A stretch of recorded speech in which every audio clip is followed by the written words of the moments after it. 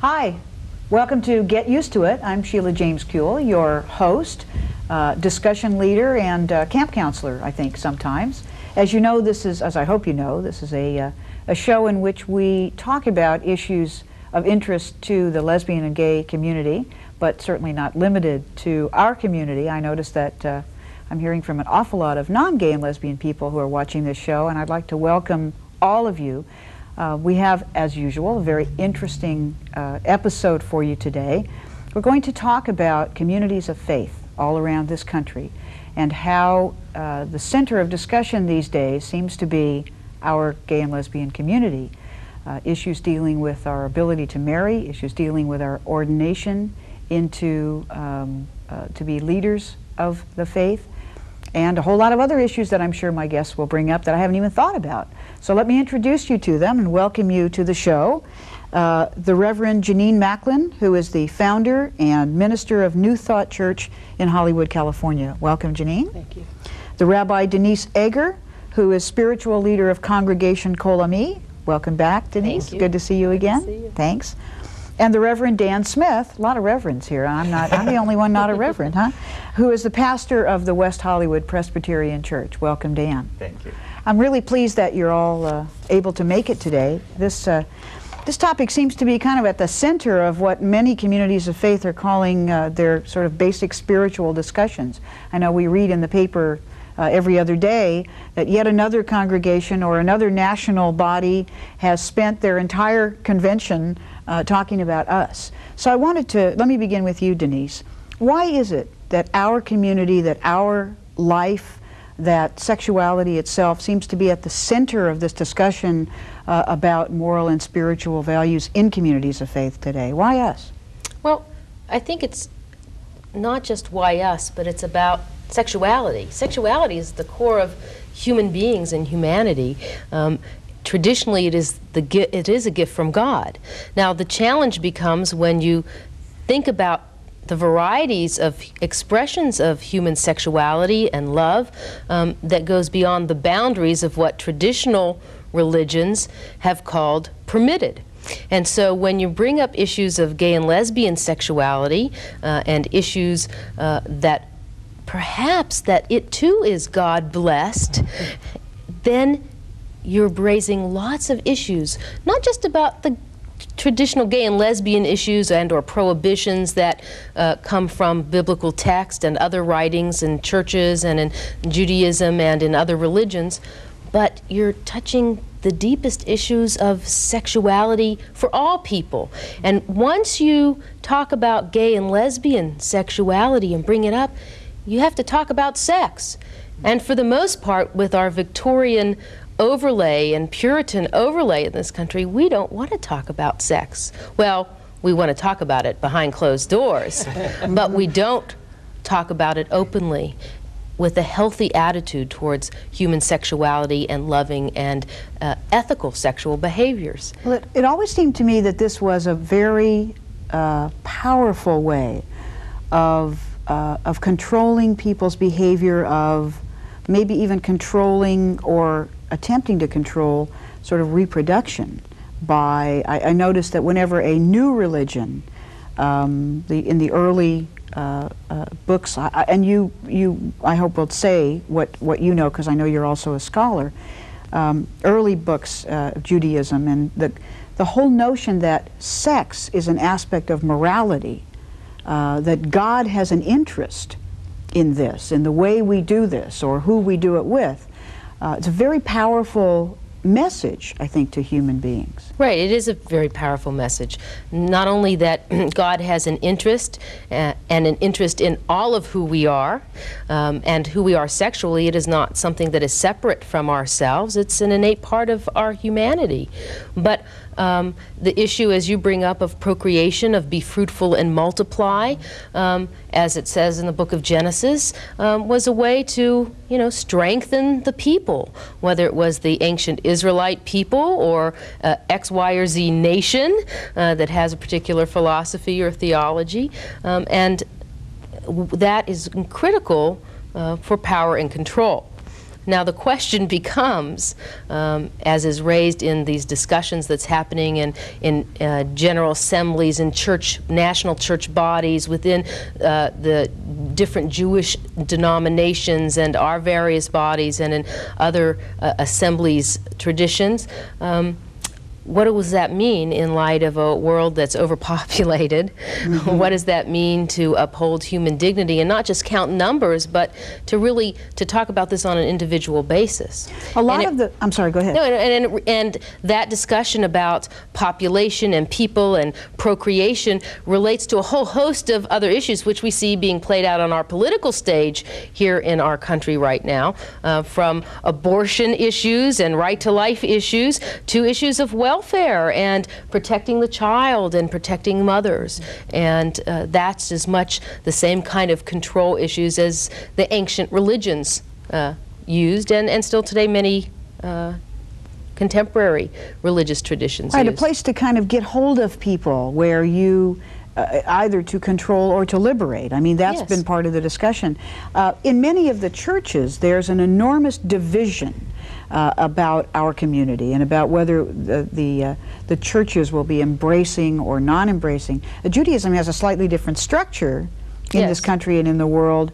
So how are those disagreements playing themselves out in Judaism? In Jewish tradition. Yeah. Well, Jewishly around the world, the big secret is that we're all the same, but the reality is that Jews have different denominations, much like Protestant Christianity has different denominations, and we approach the biblical text, the Torah, the 5 books of Moses, with a whole variety of interpretations, from what we call orthodox, meaning there's only one way to approach it, with a literal interpretation that God wrote these words, to Reform Judaism, Reconstructionist Judaism, the more progressive traditions, which talk about the Torah text, the Bible, being divinely inspired and is the human record of our encounter with the eternal, the Creator.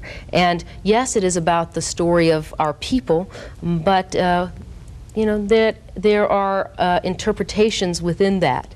So does that make a difference in terms of the way Orthodox or conservative or Reform would approach the issue of gay and lesbian people?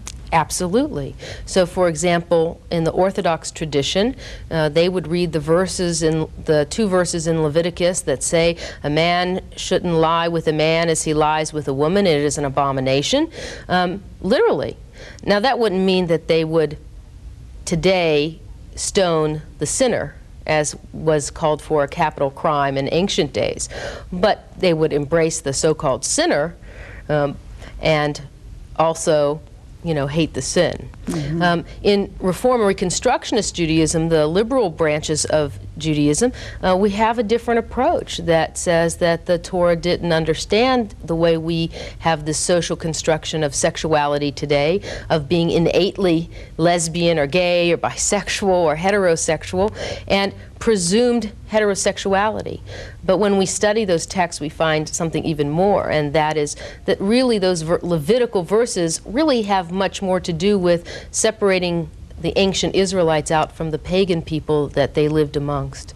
Because in the ancient world, one of the ways you worshiped the ancient gods and goddesses was to go to the ancient temple and engage in fertility rites, not only for human beings to have more children and therefore more workers to till the land and the soil, but also for the crops. And so this was seen as practicing idolatry, because when we went to our temples, we supposedly didn't have sexual relations under the guise of our religious worship. Right, and that was one of the major dividing points. I mean, one of them. Well, it was one. There's many monotheism others. was one of the major dividing points. Right. But there's also a tradition in Reform Judaism that has to do with, I mean, you know, I grew up 50s and 60s, and I saw an awful lot of activism out of Reform Judaism. There was some connection in terms of the expression of faith and civil rights or justice. And that clearly comes out of the Reform Jewish tradition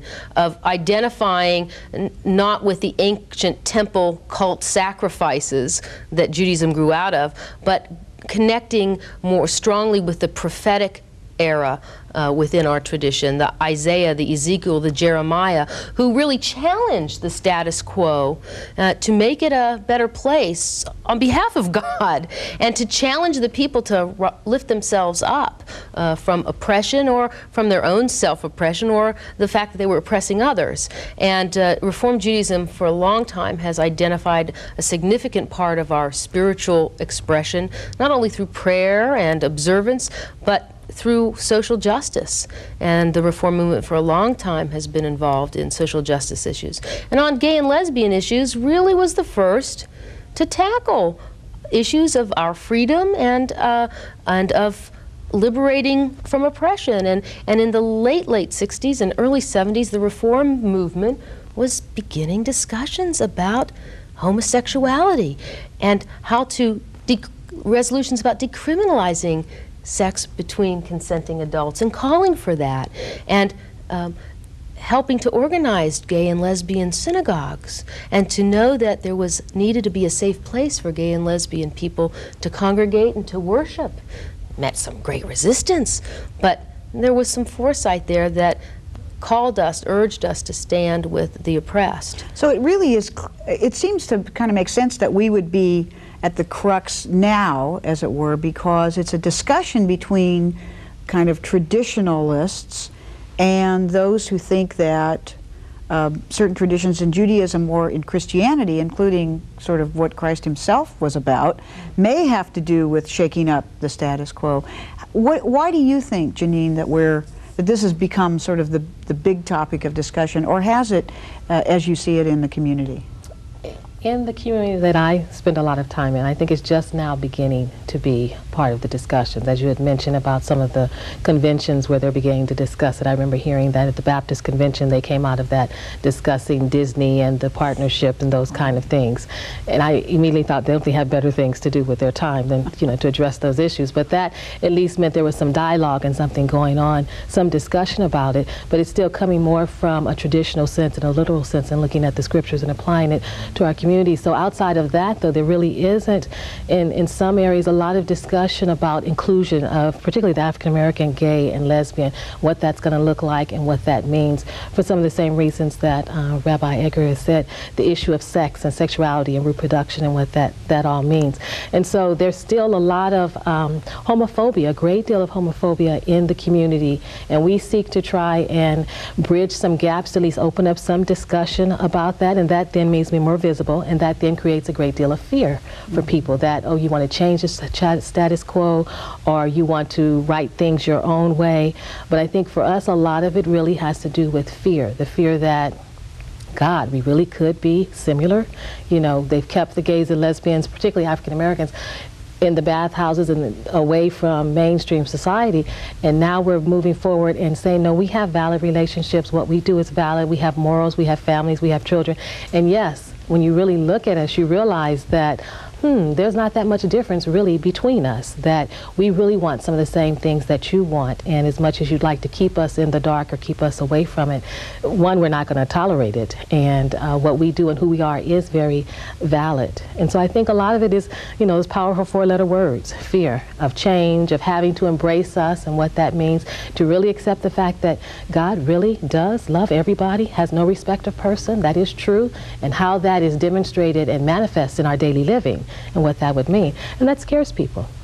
It really, it makes them, I think we had talked about before, they have to begin to look at how come they hold the beliefs that they hold, the values, the morals that they hold. Is it, as I always call, hand-me-down religion that was just given to them, that they grew up with, and they really haven't explored it and teased it out to see if that's who I really am and what I stand for, or is this just what mother said and grandmother said, and so I have to say it too, and this is where I go to church, and that's what the congregation says, so I have to be a part of that. That's kind of a scary thing. I mean, it is, because we were talking about this. It's you go along and get along, and it's just fine, and you don't think about these things.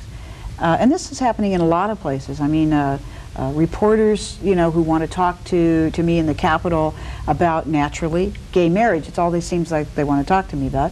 And we talk about it, they turn off the camera, they turn off the mic, and they say, I never thought about this before. I mean, I never had to think about this before. Right. And I think I have great faith that people would rather be good people, and that they will struggle to work towards equality and fairness but they have different definitions of it. And I think that's part of what is the good part of it. But the scary part of it, it must be scary too, being a gay or lesbian person in your own church. Do you find that African American gay lesbian people have had to seek out different communities, and this is really a question for all of you too in turn, different churches to go to, or has there been a change in people's sort of home churches? I think they struggle with it. I'm not sure that there's someplace else to seek out, and so I find that a lot of them will stay in the home church hoping that there will be some change, ignoring things that they hear, trying to take what they can from it and letting the rest stay there. So it seems like there's clearly a big struggle with me loving God, being gay, and what that means, and having a church home and being able to go someplace and be safe there, which is what we really try and create. Is a safe place for people to come that's non-judgmental, where they can worship their God and know that God has no respect of color. And what that means is that we are shining lights, and we need to demonstrate that in our daily living and embrace even those who are saying that, you know, you're not accepted by God, you're trying to change the Bible, you don't procreate, you're not going to have any children, so that then means that you're not valuable, you're not valid in the society, and that's not true at all. So I think that in the African American community, you know, I had one member at one point who will come to my service at 10:30, but will go to her home service at 8. And she straddles the two. And though it's not healthy for her and she knows it's not okay, it's something about having to let that go and what that means. And so as opposed to having nothing or one or the other or choosing, she does a combination of the two. And it's such a struggle to see that happen with some of the members. Have any folks that you know kind of confronted their own ministers or at least asked for openly kind of come out in their church and gain some respect? Or there was one young man who I was assistant pastor at one of the largest gay and lesbian churches in Los Angeles, Unity Fellowship, and he would come to our service afterwards, but he would go to his home church. And he said he would not join that church because he wanted to stay at his home church, and he felt like they needed to embrace him and that was what he was going to do. So he came out to his pastor, told him that he was gay and that he also at that time was HIV positive.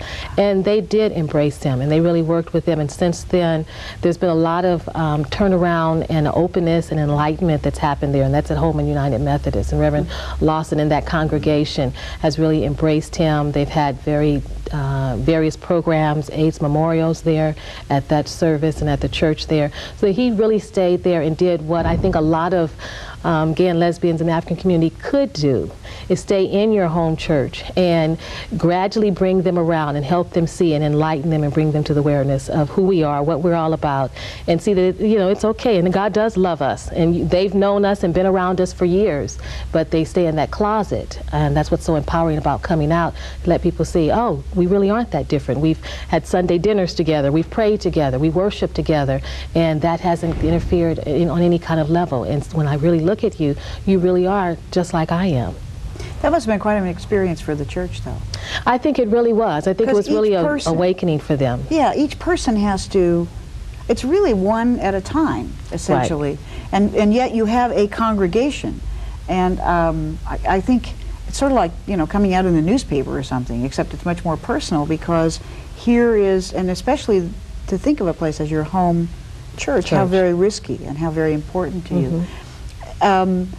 Has that congregation, what have you seen happen in that congregation just as individuals? It would seem to me that they would be going through quite a time having to deal with just being more open. Well, I was on the periphery of some of that, but I've gone back, as well as Denise has, for different activities there around AIDS issues and HIV issues.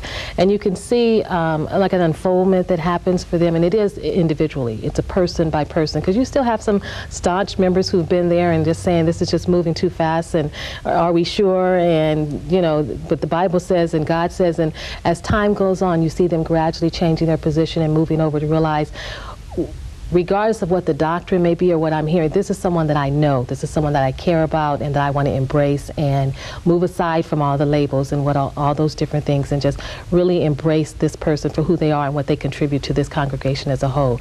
So gradually it seems like they have embraced AIDS issues, which was good, because in the African American community there's still a lot of silence around AIDS and HIV, and there are a lot of people struggling in closets that haven't come out and said anything to anyone about that.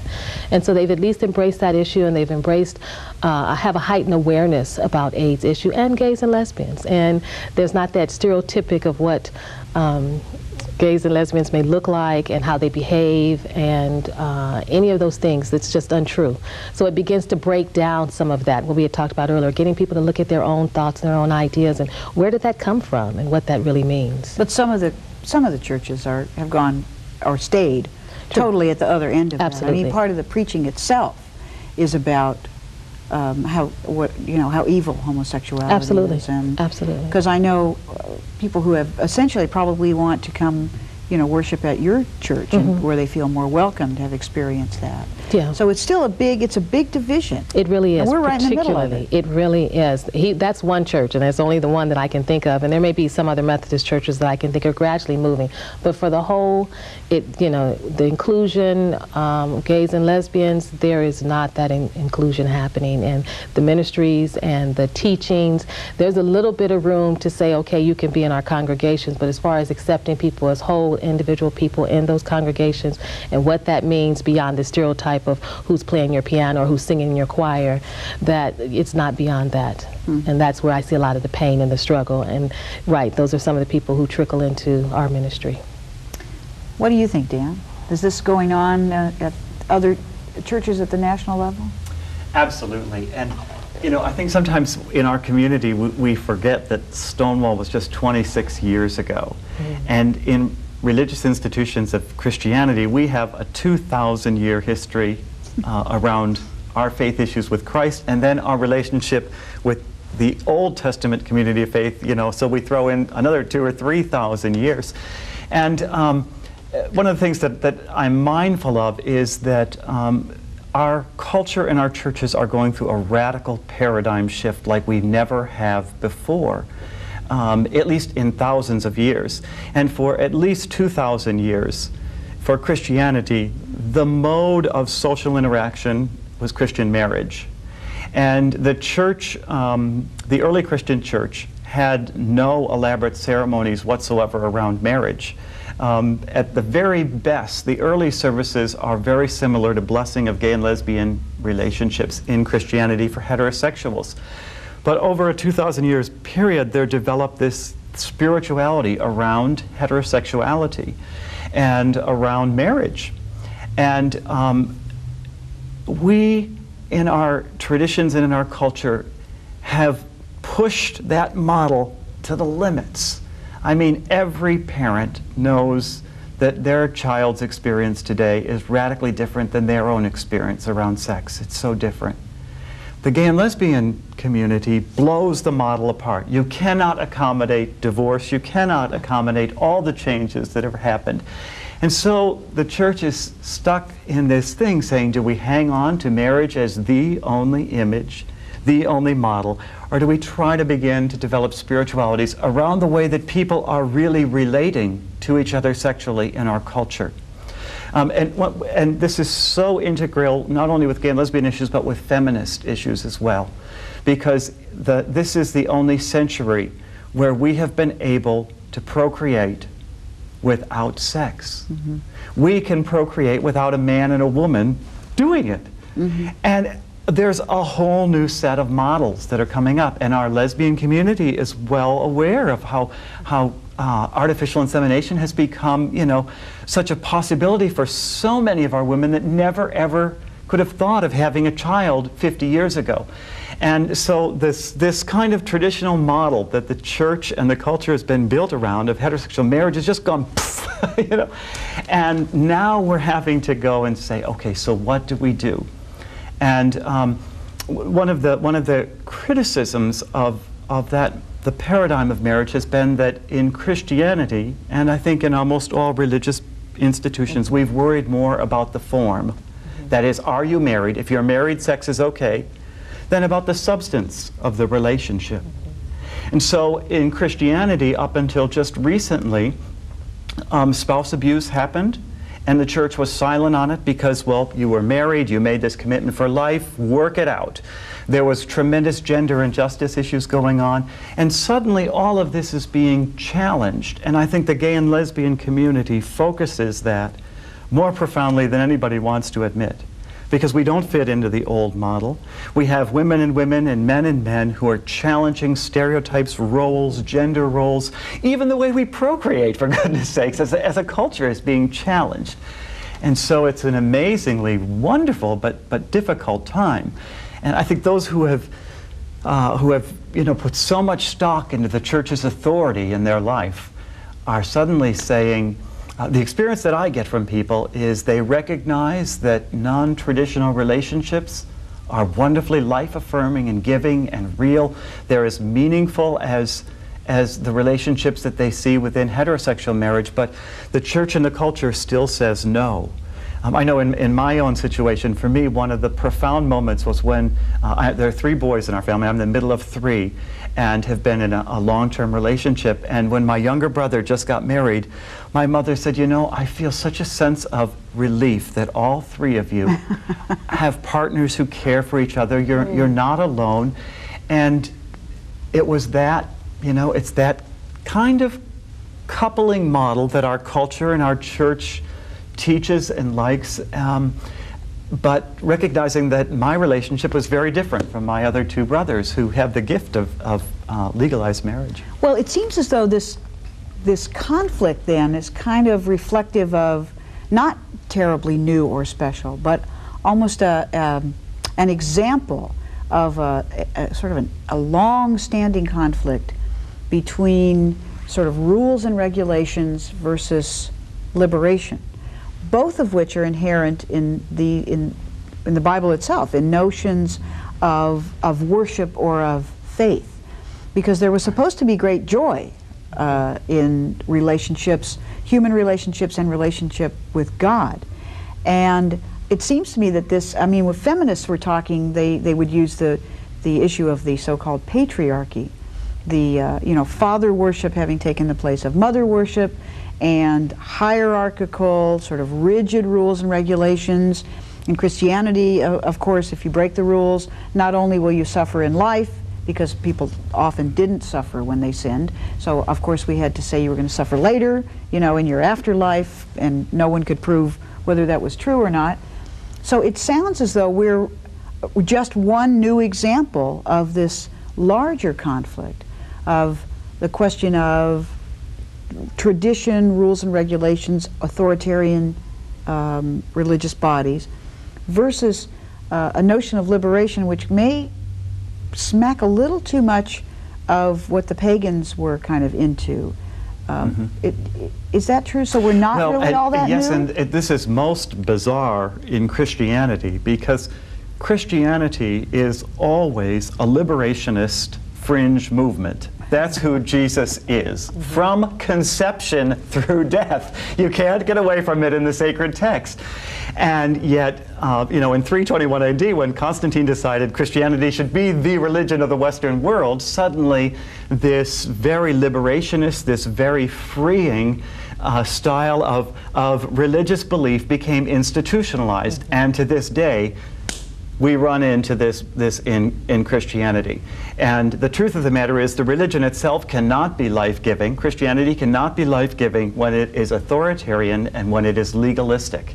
It is only life-giving when it sets free those who are oppressed and those who have been broken by the culture or the religious institution. Well, maybe when it becomes involved a little too deeply in government, as Constantine did with the Holy Roman Empire. I mean, that was not about faith, that was about government. Exactly. And making a government faith, maybe that's where it errs. Now I show my own prejudice perhaps, but there is maybe a modern lesson. And we're seeing that right now in terms of the struggle in this country about whether a particular brand of Christianity, a very conservative right-wing brand, is going to be kind of named as the civil religion for our country. And clearly there's tremendous tension around that, and there are many of us within communities of faith who do not want that whatsoever. In this country, there should not be any single religion, and it certainly should not be a specific brand of Christianity that gets sanctioned just because the form of that sanction speaks back to a traditional pattern of relating that we're comfortable with. Well, we're going to take just a little tiny break. Don't go away because there's plenty more to come. I don't think it's a sin if you leave us, but I think it would be a mistake. See you soon.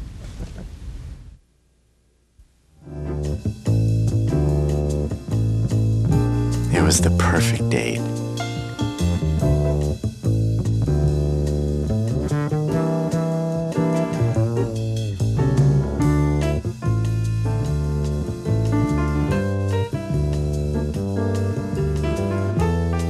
I got everything.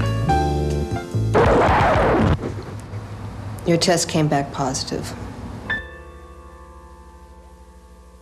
Hi, welcome back to Get Used to It. I'm Sheila Kuehl, and today we're talking about communities of faith and the way that they're trying to deal with gay and lesbian issues and succeeding wildly and failing miserably and having a fabulous discussion, argument, fistfight, brawl, enlightenment, whatever you want to call it.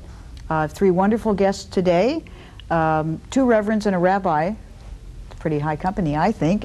Reverend Jenenne Macklin, Rabbi Denise Eger, and Reverend Dan Smith. Welcome back. We talked a little bit about sort of why us and why we are such a topic of discussion and even historically kind of in the faith. But I wanted to ask you, all three of you are out, all three of you are spiritual leaders in your religious communities. What's that been like for you? Dan?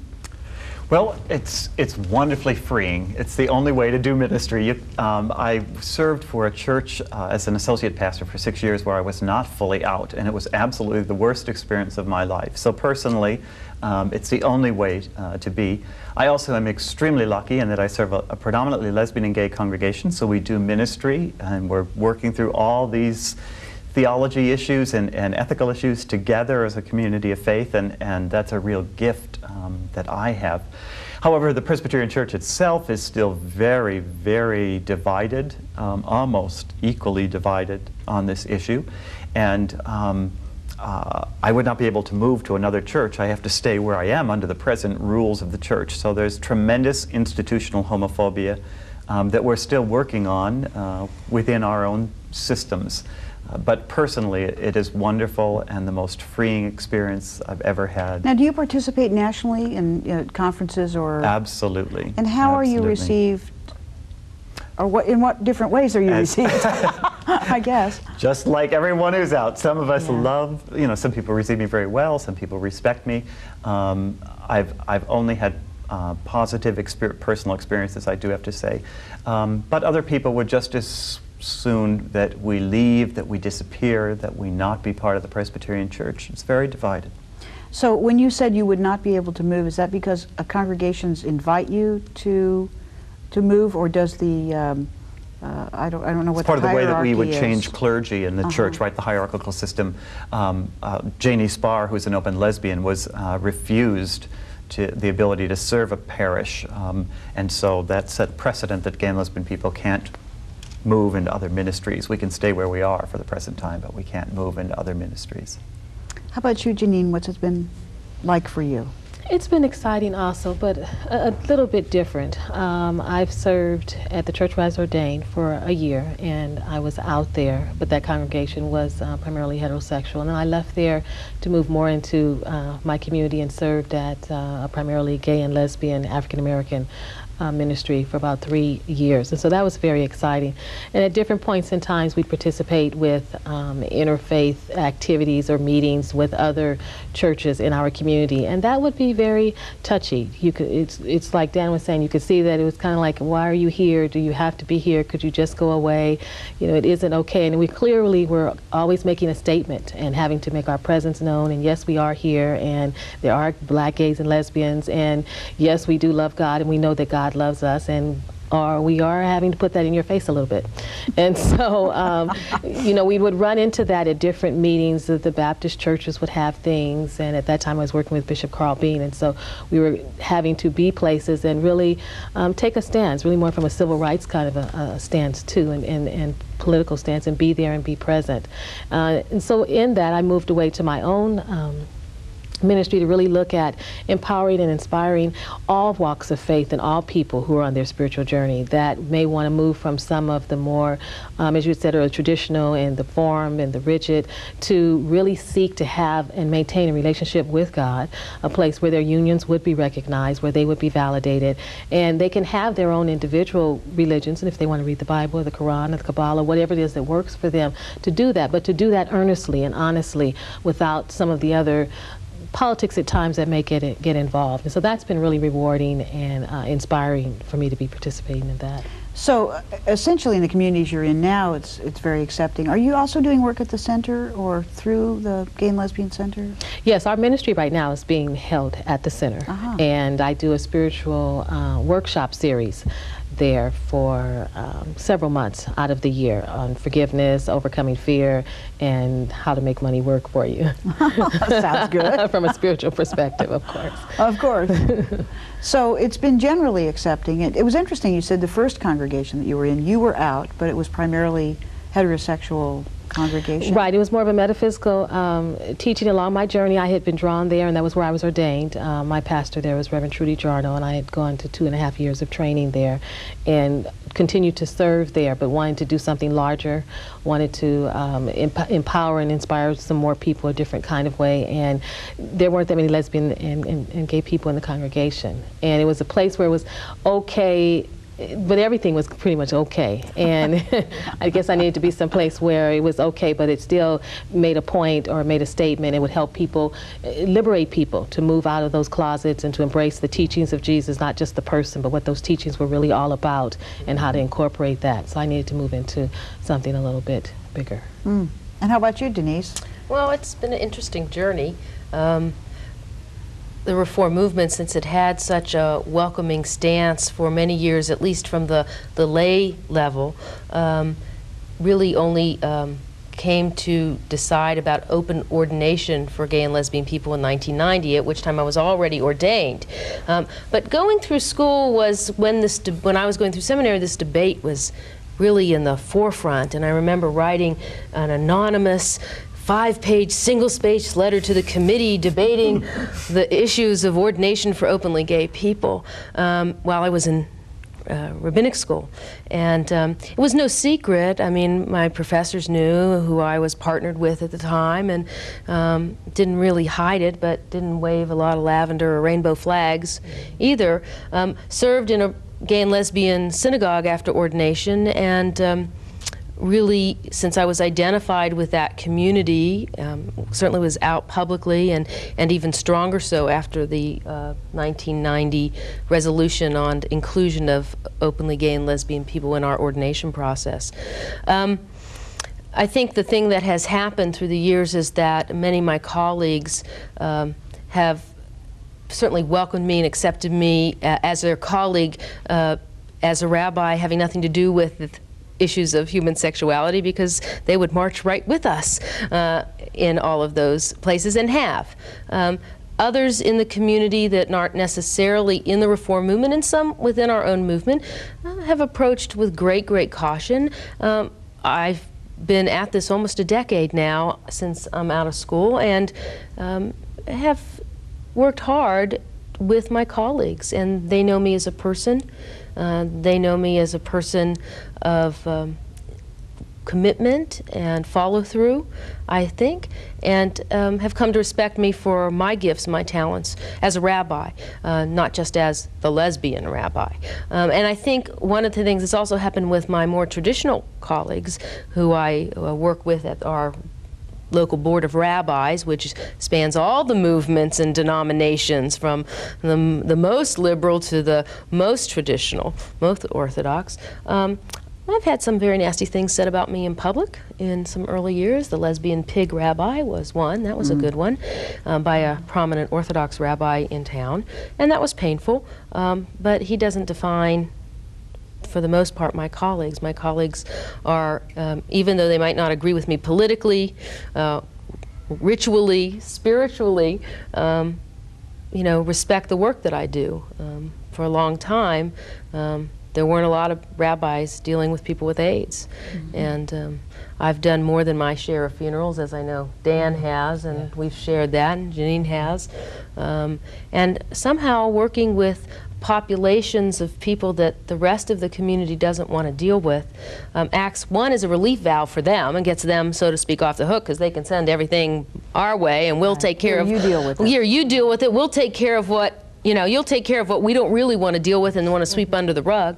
And on the other hand, I think it's allowed them to see a positive side about being okay with who I am as a person in my fullness. And that hiding, which we know can play such havoc with our lives, doesn't matter about our clergy status or ordination status.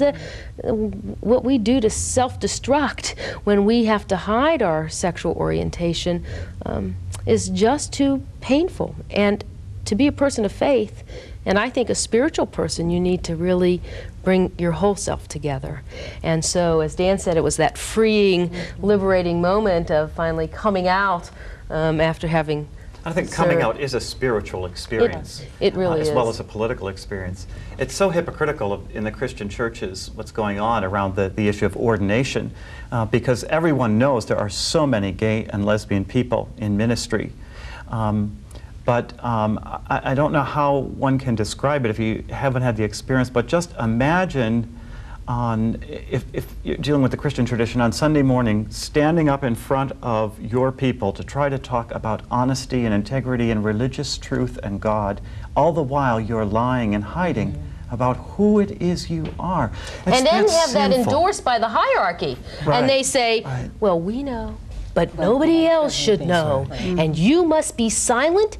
And then on top of it, like some want to do, you must be celibate and not express your human sexuality as given by God, which is the biggest lie of all. Interestingly enough, in the old line Christian traditions, Methodist, Episcopalian, Lutherans, Presbyterians, the debate is not about homosexuality, it's about being out. And that's what they're terrified of, you know? And it's so stupid that we would be so fearful of honesty and integrity in spiritual communities. That's crazy. But maybe it's not stupid if the way you can maintain a certain truth is by making certain that no other truth is Sheila, it's more than that. It's not just about truth, it's about dehumanization. And when they keep us silent, and when the rigid rules of hierarchy are there to enforce our hiddenness or force us to withdraw into closets, to hide from our congregations, what they're doing is dehumanizing us. And it doesn't matter, all of these arguments about us not being not procreating, even when technology has liberated us, is really about dehumanizing people, because the image of a human being is one who does a good job at their job, that's a work ethic, right, and goes to work and has normal relationships, friendly to their neighbors, caring, loving kindness, reaching out the hand to the poor, supporting your spouse and being there for him or her. But when they deny us access to celebrating those rituals that affirm those relationships, when the arguments are made about procreation, because, see, you're not human if you don't procreate. And in the old line churches, in the Episcopal Church, within the last 6 months, the Episcopal, the Methodist, and the Presbyterian Church, the fights are always about ordination now. 20 years ago, when I started in this journey of justice in the church, all of our issues were lodged in a committee of the church called Justice and the Rights of Persons.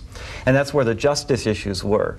And in the religious institution, the sacred cow, if you will, is ordination. And now the whole debate is around ordination. Yes, let's talk about heresy, for instance. And that's so, yes, that's so crucial for our people, though, because you see, when religious institutions will finally ordain us, then they have to admit that we are created in the image of God, just like everybody else. And I think it is absolutely of the utmost importance that we, in the religious institutions, we continue this debate about ordination, because it says so much within the sacredness of each of our traditions about who is holy and who is loved and who is not.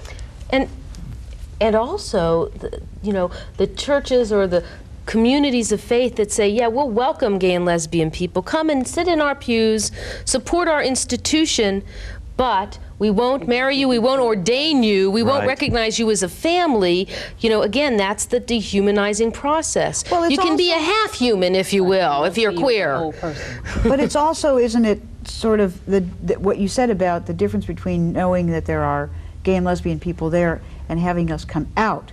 If you're sitting there in the pew, in the temple, you know, worshiping quietly, no one knows who you are or what you are. But God forbid you should say who you are. And more importantly, that you should take some leadership, because now you're not just sitting there, you're in front of everyone, you're demonstrating, you're, you know, God must love you, you must be holy, you've been ordained. I mean, that is such a validation, and that validation, I guess to some extent, must be the way the congregations are also talking about marriage. That's a validation, participation in the ritual. And in our reform movement, we've kind of tackled the ordination issue, and we ordain qualified candidates who are openly gay or lesbian. Whether they can always find employment is a different issue, although that's beginning to change. More gay and lesbian rabbis are being called to synagogues as the assistant or the associate.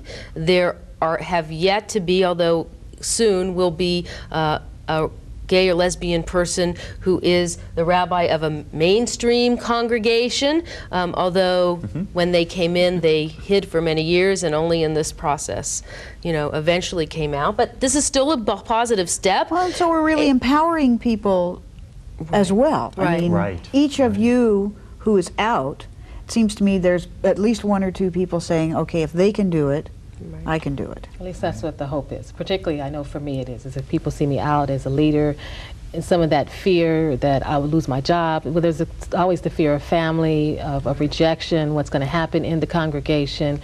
And if they can see, okay, that's one person and she's doing it, so it may not be so bad. But that's one of the biggest issues, I think, in our community, is that you can be in the congregation, you can sit, you can pay your tithes, you can contribute, you can do all of that. But as she said, we won't recognize you as a whole person. We won't validate you. Come, be quiet. We may or may not even do your funeral service when you call us. You may have to call me or someone else to do it, even though you've served in this congregation and this membership for 6 or 7 or 8 years. And that's what is so dehumanizing, and there's so much pain around that issue, particularly in the African American community. And it keeps them oppressed. It keeps people saying, well, if that's what's going to happen, then why should I come out? But they don't see the trade-off for the pain of being in the closet and sitting there and being quiet. And they miss their liberation, they miss their abundant life, they miss knowing a true and loving God that is compassionate and loves them unconditionally. They miss out on all of that.